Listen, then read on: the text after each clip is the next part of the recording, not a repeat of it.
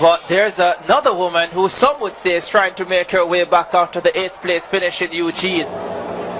Pierre is outside of the usually fast starting Shelly and Fraser Pryce. Pierre herself is a strong starter. She is world indoor champion after all. The National Stadium has just stood up. This is the first race where everybody in the stadium is suddenly standing. There's SFP. BP outside of her. Set.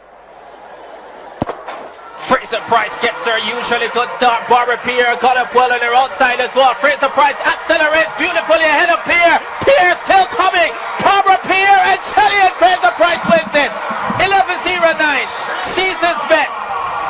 Outside 11 seconds, but once again she's showing that she's just rounding down into form.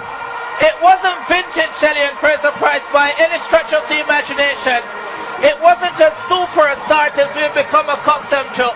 The acceleration was good.